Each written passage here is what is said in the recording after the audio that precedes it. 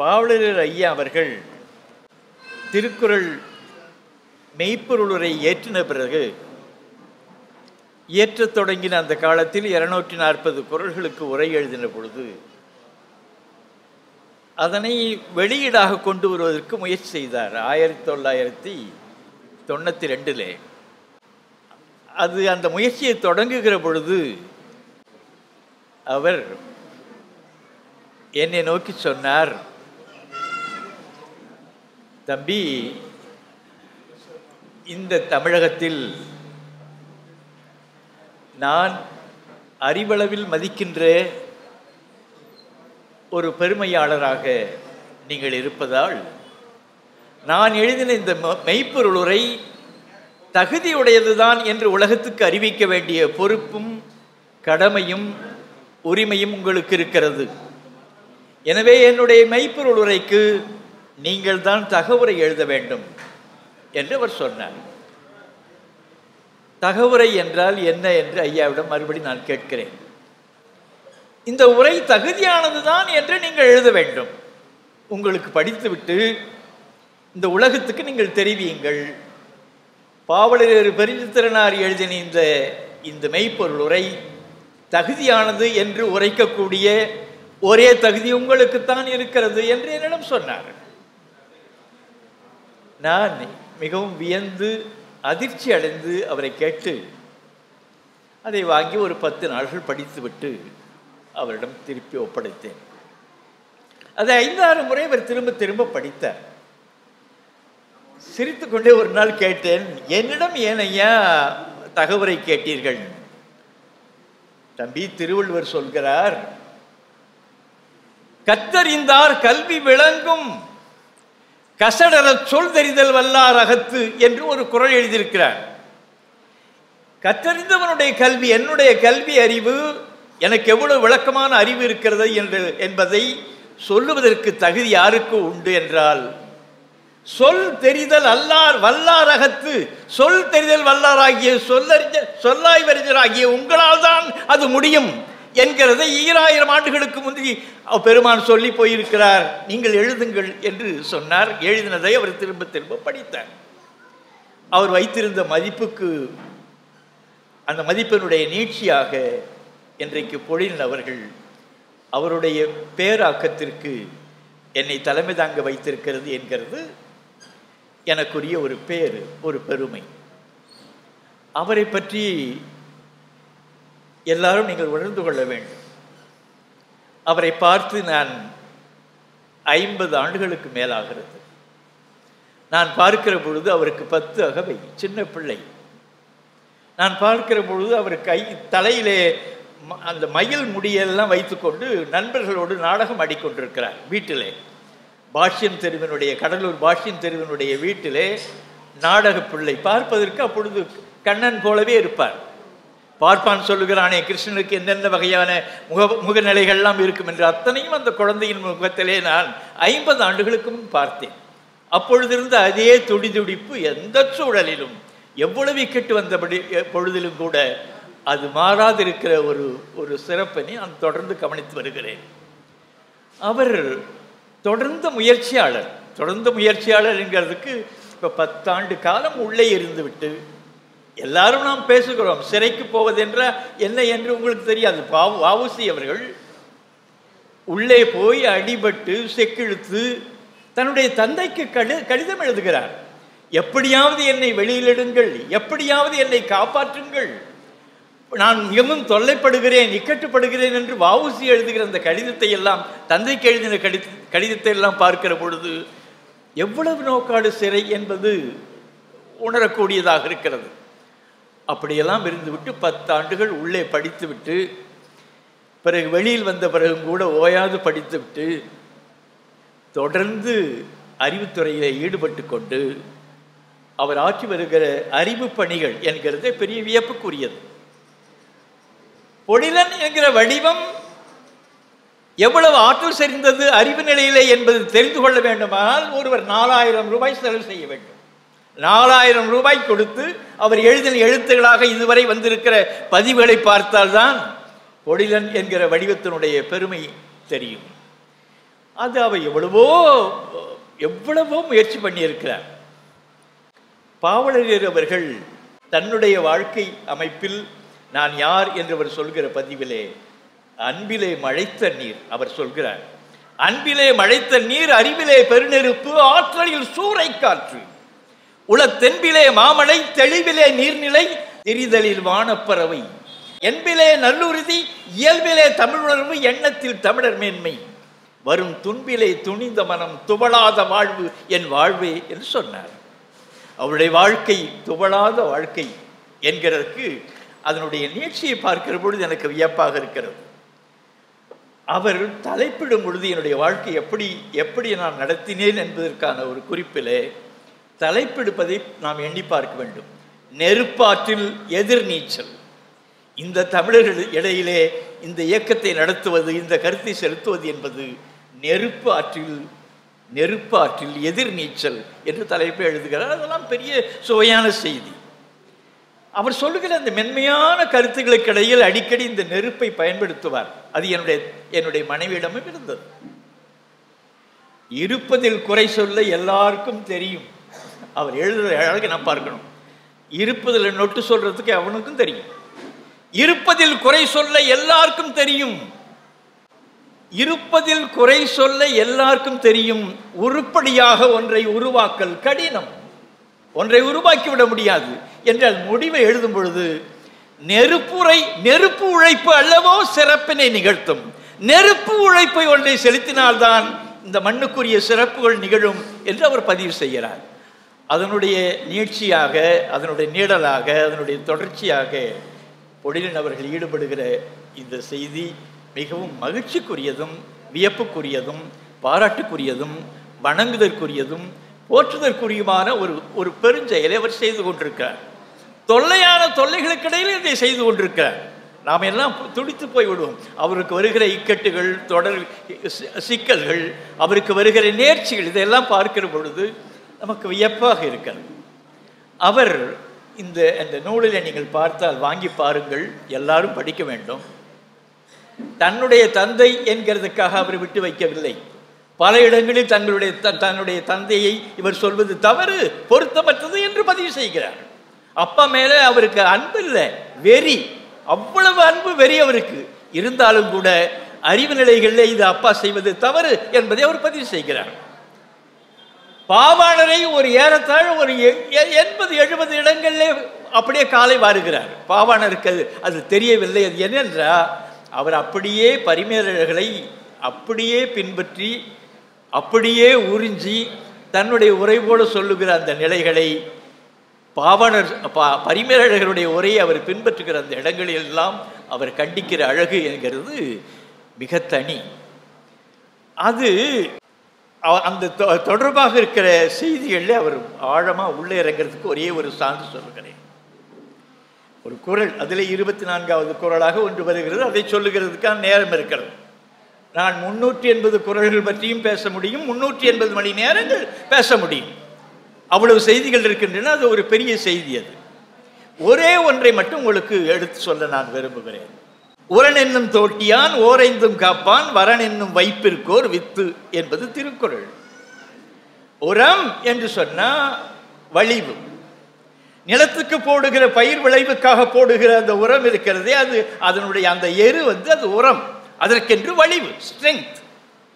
அந்த உரம் என்கிறது உள்ளத்தினுடைய மூளையினுடைய வலிவு என்கிற பொருளில், அறிவு என்கிற பொருளை தமிழில் அடைகிறது. இதை பார்ப்பான் தன்னுடைய நூல்களிலே பதிவு செய்கிறான். உர என்ற அறிவு, விஸ்டம் என்று எழுதுகிறான். உர என்கிறதுக்கு அடுத்தபடியா இருக்கிறது சுர என்று எழுதுகிறான். நாங்கள் எல்லாம் சுரர், நாங்கள் எல்லாம் அறிவு வகுப்பினர், நாங்கள் எல்லாம் சுரர். இந்த தமிழர்கள், இந்த சூத்திரர்கள், இவர்களெல்லாம் அசுரர்கள், அறிவில்லாத பயல்கள் என்று பொருள். அசுர என்ற என்ன பொருள் என்றால் அறிவில்லாதவன் பொருள். நம்ம என்ன அவன் சொன்னான், என்ன இழிவுபடுத்தினான் என்று இந்த முக்கட்டைகளுக்கு தெரியவில்லை. படாது அது தொடர்பாக திரும்ப திரும்ப திரும்ப திரும்ப அதை பார்க்கிற பொழுது அதிர்ச்சியாக இருக்கும். உரன் என்னும் தோட்டியான் என்கிறதுக்கு நீங்கள் எண்ணி பார்க்க வேண்டும். ஒரு உரை எப்படி மாறும் என்கிறது. பாவாணர் பழைய படிப்பாளிகளுக்கு அத்தனை பேருக்கும் ஒரு தன்மை உண்டு. முன்னோர்கள் எழுதி வைத்த அந்த செய்தியை மாறாகவே சிந்திக்கக்கூடாது. சொல்லிக் கொடுப்பதும் அந்த நடைமுறையாகத்தான் இருந்தது. அந்த தொல்காப்பியத்திலே 32 உத்திகள் என்று எழுதுகிற பொழுது ஆணைகூறல் என்று ஒரு உத்தி இருக்கிறது. ஐயா, எனக்கு விளங்கவில்லை என்று மாணவன் ஒருவன் சொன்னால் ஆசிரியனுக்கு தெரியாது. எனவே அவன் என்ன செய்வான்? நான் சொல்றேன் படி, நான் சொல்றபடி அப்படியே படி, அதுக்கு மேல ஒண்ணு கேள்வி கேட்காதன்.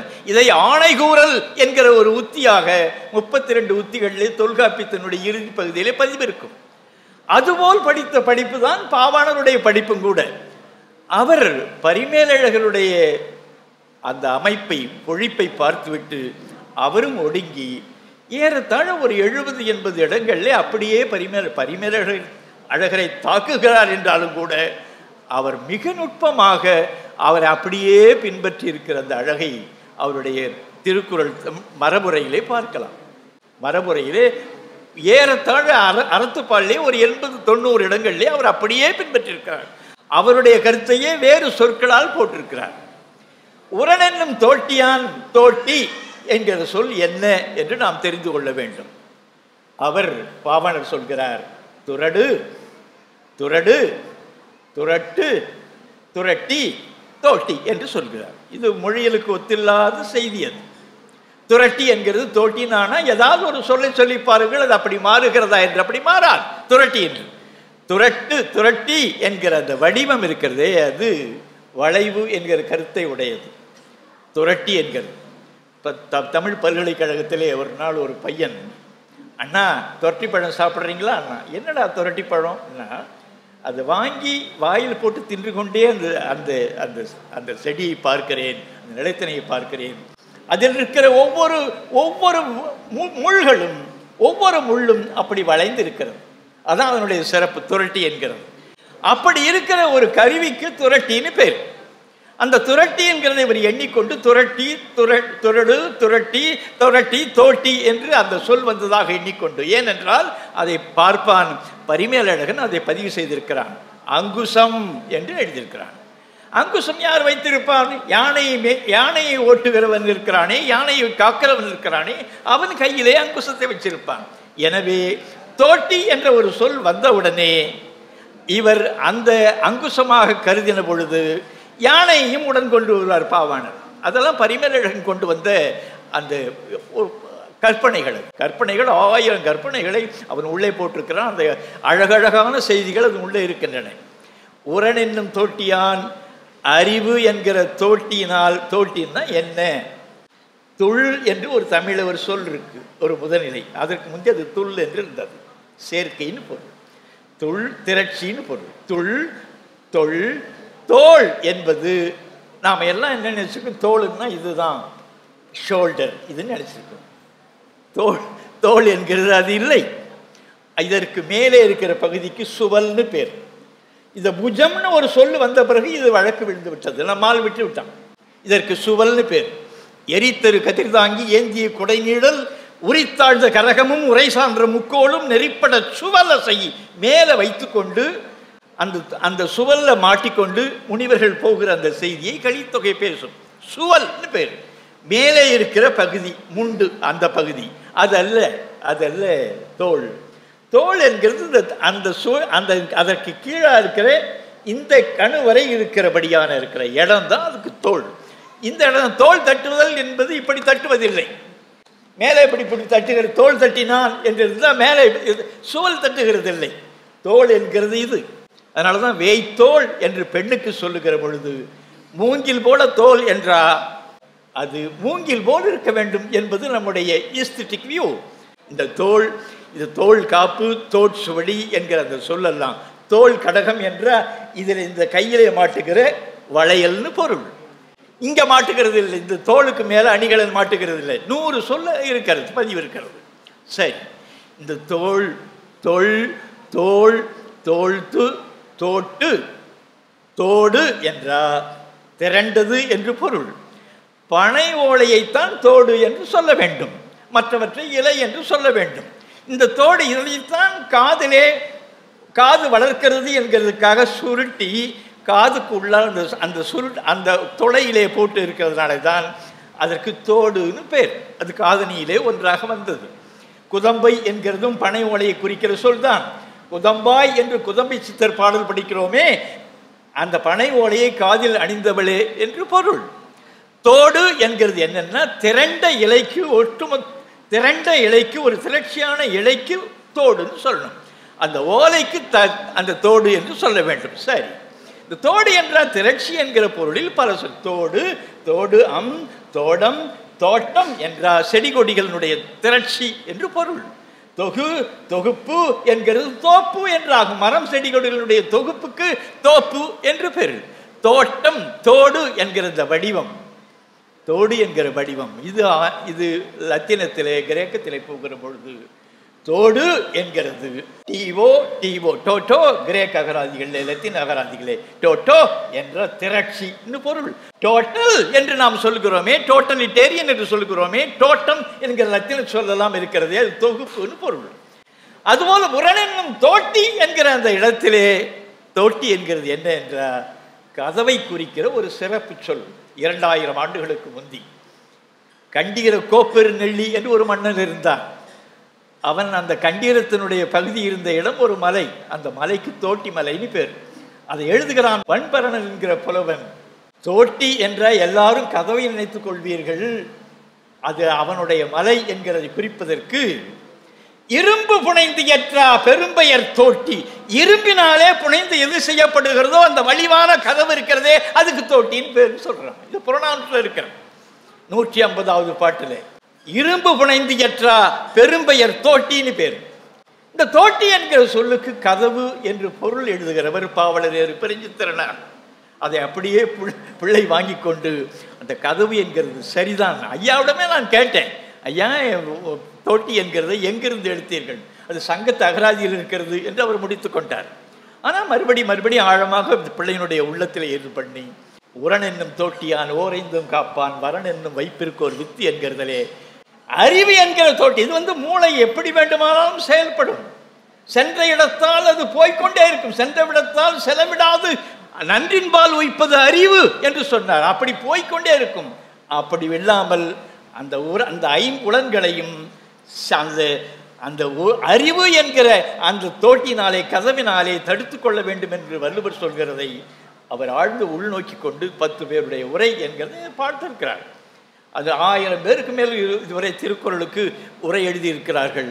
அவற்றையெல்லாம் ஒரு பார்வை பார்த்துவிட்டு தொடர்பாக இருக்கிற 380 குறள்களுக்கு அவர் செய்திருக்கிற முயற்சி என்கிறது பெருமுயற்சி. அது ஒரு பெரிய வியப்புக்குரிய முயற்சியை அவர் செய்திருக்கிறார். திருக்குறளுடைய அந்த நூல் பெயர் திருக்குறள் என்று நாம் எண்ணிக்கொண்டிருக்கிறோம். திருக்குறள் என்று அவர் பெயர் வைக்கவில்லை, எழுதினவர் பெயர் வைக்கவில்லை. அது குறள் என்று இருந்தது. அது குறள் வெண்பா அமைப்பினாலே இருந்ததுனாலே அதை குறள் என்று சொன்னார்கள். நூலுக்கு பெயர் இல்லை, எழுதினவர் அவர் பெயர் வைக்கவில்லை. எழுதினவரும் வள்ளுவர் இல்லை. வள்ளுவம் வள் என்று சொல்வது வலிவான அறிவு என்கிற பொருள்ல, கூர் நுட்பம் என்ற பொருள்ல வள்ளுவர் என்கிறவர் அமைச்சராக இருக்கிறவர்களுக்கு, அந்த அரசனுக்கு அமைச்சராக இருந்து கொண்டு அறிவுரை சொல்லுகிறவனுக்கு இருந்த அந்த பெயரை நம்முடைய முன்னோர்கள் சூட்டினார்கள். இன்றைக்கு 1800 ஆண்டுக்கு முந்தைய சிலப்பதிகாரம் அடங்கின சிலப்பதிகாரம் எழுதின இளங்கோவடிகளுக்கு அந்த நூலை எல்லாம் அந்த காலத்தில் இருக்கிற அத்தனை புலவனும் படித்தான். அது ஒரு கமுக்க நூல், மறைவாக படிக்கப்பட்டது. அதில் அவ்வளவு செய்திகள் இருக்கிறது. இனத்தை காத்துக் கொள்வதற்காக அது மிக நுட்பமாக வரையப்பட்டிருக்கிறது. எல்லா புலவனும் படித்தான். ஆனால் அவனவனும் மறைத்து வைத்துக் கொண்டான். அவனவனும் மறைத்து வைத்துக் கொண்டு அவனவனும் படித்தான். அப்படி இளங்கோவடிகளும் படித்தார். அதை எழுதுகிறார். பெய்யன பெய்யும் பெருமழை என்று அப்பொய்யில் புலவன் பொருளுரை தேராய். யார் எழுதினது என்று 1800 ஆண்டுகளுக்கு முந்தி தெரியவில்லை. எனவே பொய்யில் புலவன், பொய்யே சொல்ல தெரியாத ஒரு புலவன் என்று இளங்கோவடிகள் குறிக்கிறார். திருக்குறள் என்று இருந்ததா? இல்லை, பொருளுரை என்று எழுதுகிறார் இளங்கோவடிகள். அப்படித்தான் மணிமேகலை எழுதின சீர்த்தலை சத்தனாருக்கும் தெரியாது. ஆனால் எல்லாரும் படித்தார்கள். எல்லாரும் அந்த நூலை படித்த அந்த செய்திகள் அவரவர்கள் எழுதின எல்லாவற்றுக்குள்ளாலும் அந்த திருக்குறளுடைய கருத்துகள் உள்ளே புகுந்தன.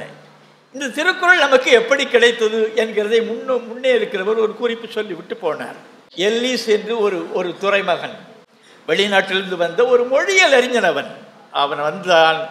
அவன் 1777 பிறந்தவன். 1802 இங்கு சென்னை மாகாணத்தினுடைய ஆளுநராக அவன் அமர்த்தப்பட்டான். அவன் மொழியியல் அறிஞர் என்கிற பொழுது அவன்தான் பார்த்தான் தமிழர்கள் பேசுகிற பேச்சை, கருத்தை எல்லாம். அதற்கு முன்னால் ஜோன்ஸ் என்கிறவன் கல்கத்தாவிலே அந்த கல்வி கழகம் என்று வைத்துக்கொண்டு உலகம் முழுமைக்கும் ஒரு செய்தியை பரப்பினான். கல்கத்தாவில் இருந்துதான் இந்தியா முழுமைக்கும் இருக்கிற அத்தனை மொழிகளுக்கும் தாய்மொழி, அதற்குரிய மூலமொழி சமஸ்கிருதம் என்கிற அந்த அந்த பொய்யை பேரளவிலே அவன் பரப்பினவன் அந்த ஜோன்ஸ் என்கிறவன் தான். இங்கு இவர் கலெக்டராக வந்த பிறகு ஆளுநர் ஆட்சியராக வந்த பிறகு முதல் கட்டளை என்ன தெரியுமா? தமிழ்நாட்டிலே சென்னையிலே யார் யாரெல்லாம் ஓலைச்சுவடைகளை வைத்திருக்கிறீர்களோ உங்கள் வீட்டில் அதை என்னிடம் வந்து ஒப்படைக்க வேண்டும் என்று முதல் கட்டளை எடுகிறான். அப்படி தன்னுடைய ஆளுமையின் கீழ் இருந்த தமிழ்நாடு முழுமைக்கும் இருந்த ஆட்சியர்களுக்கெல்லாம் நீங்கள் உங்களுடைய இடங்களில் இப்படி ஓலைச்சுவடிகளை என்னிடம் கொண்டு வந்து தர வேண்டும் என்று கட்டளை இடுங்கள் என்று சொல்லுகிறான். அங்கே மதுரை பக்கத்திலே ஆரிங்டன் என்று ஒரு கலெக்டர் ஆட்சியாளர் இருந்தார். அவரிடம் சமையல்காரராக ஒருவர் இருந்தார். சமையல்காரர்களை எல்லாம் நம்முடைய சொந்தங்களான ஒடுக்கப்பட்டவர்களைத்தான் அடிப்படையில், ஏனென்றால் மாடு சமைத்து கொடுப்பான், கறி சமைத்து கொடுப்பான், சிக்கல் இல்லாமல் சுவையாக கொடுப்பான் என்று வீட்டிலே ஒடுக்கப்பட்ட தோழனை மட்டும்தான் அவன் சமையல்காரனாக ஆங்கிலேயன் வைத்தான். அப்படி வேலை செய்தவர் என்கிறவர் அயோத்திதாச பண்டிதாருடைய தாத்தா கந்தப்பன் பேர். அந்த கந்தப்பன் தான் அந்த ஆர்லிங்டன் என்கிறவரிடம் ஒரு செய்தியை சொல்கிறார். ஐயா, எனக்கு விறகுகள் வந்திருக்கின்றன சமையலுக்காக. அந்த சமையலிலே பகுதியிலே ஒரு பெரிய கத்தை ஒன்று கிடக்கிறது, சுவடி கத்தை, ஓலை கத்தை இருக்கிறது, அது என்ன என்று தெரியவில்லை என்று அதை எடுத்து வந்து அவர் கொடுக்கும் பொழுது புரியவில்லை. அவர் அங்கிருந்து எடுத்துக்கொண்டு எல்லிஸ் துரையிடம் வந்து அதை கொடுத்து விட்டு போய்விட்டார். அவருடைய நெருங்கிய நண்பர் மதுரையிலே இருக்கிற, தஞ்சையிலே இருக்கிற ஞானப்பிரகாசம் என்கிற ஒரு அறிஞர், இவருடைய ஆசிரியர், அந்த எல்லிஸ் துரையினுடைய ஆசிரியர் என்கிறவர் ராமச்சந்திர கவிராயர் என்று தனிப்பாடலிலே படித்திருப்பீர்கள்.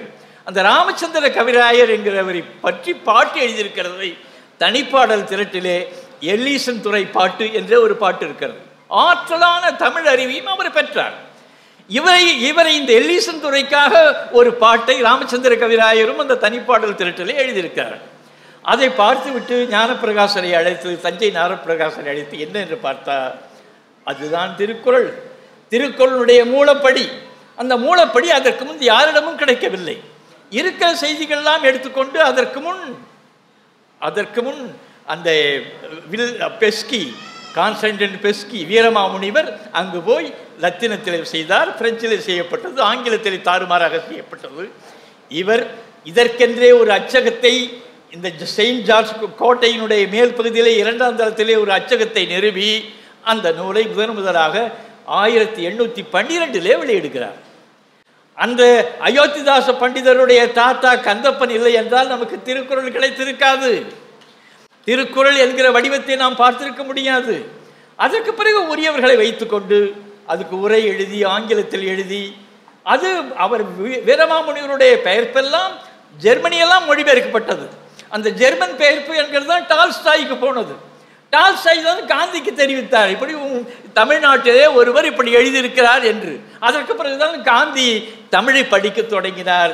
தமிழ் தொடர்பாக இருக்கிற செய்திகளை நாட்டம் சொன்னார். நூற்றுக்கணக்கான கருத்துக்களை தமிழ் தொடர்பாக சொன்னார்.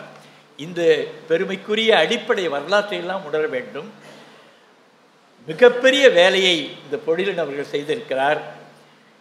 என்ன சொல்வது என்று தெரியவில்லை. இந்த முயற்சி நான் சொன்னேன், வந்து இறங்கின உடனே நான் அடுத்த முறை வருகிற பொழுது உங்களுடைய பொருட்பாளனுடைய அந்த வெளியீட்டு விழாவுக்கு தான் வருவேன் என்று தான் வண்டியிலிருந்து இறங்கினேன். அந்த முயற்சி அவர் மட்டும் தொடரட்டும். அந்த மரபு ஒரு அறிவு மரபு. அந்த மரபு என்கிறது ஒரு பெருமித மரபு. தன்னைத்தானே தீர்த்து கொள்ள வேண்டும் என்கிறதுக்காகவே இந்த குடும்பம் வாழ்ந்து கொண்டிருக்கிறது. நிறைய செய்திகளை சொல்வதற்கு நான் விரும்பினேன். அது தொடர்பாக அத்தனை பேர், இந்த குடும்ப தொடர்பாக உறுப்பினர்களாக இருக்கிற 30-40 பேர்களும் இதே எண்ணமாக, அப்படி ஒரு குடும்பத்தை தமிழகத்தில் எண்ணவே முடியாது.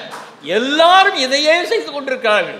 இந்த இனத்தை எப்படியாவது மீட்க வேண்டும், இந்த மொழியை எப்படியாவது காக்க வேண்டும், இந்த நாட்டை எப்படியாவது மீட்க வேண்டும், இந்த உணர்ச்சியிலேயே இயங்குகிற ஒரு பெருங்குடும்பத்தில் இந்த பெருமகன் இந்த வேலையை செய்திருக்கிறார். அவரை நான் வணங்குகிறேன், வாழ்த்துகிறேன், போற்றுகிறேன். வணக்கம். உன் கடவுளை விட, உன் சாஸ்திரத்தை விட, உன் முன்னோரை விட, உன் வெங்காயம் வழக்கமாத்தை விட உன் அறிவு பெருசு, அதை சிந்தி.